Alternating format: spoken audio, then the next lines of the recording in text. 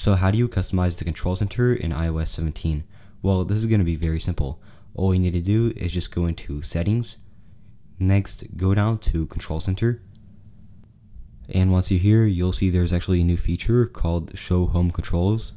And if I get an iOS 16 device, you'll see the feature isn't there. And this feature basically says that you can include recommended controls for home accessories and scenes. And if you want to know how to add controls into Control Center, all you need to do is just press the plus icon next to these controls. And then when you go to Settings, you'll see that you can use these controls.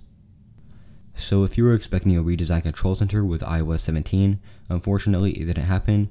You'll see that if I compare the control center to the one on iOS 16, the only new feature is just going to be this AirPlay button, and besides that, nothing else is new. And you can expect for Apple to add a control center redesign sometime soon, possibly in iOS 18. So that is basically how you customize your control center in iOS 17. I hope you guys found this helpful, and I'll see you in the next video.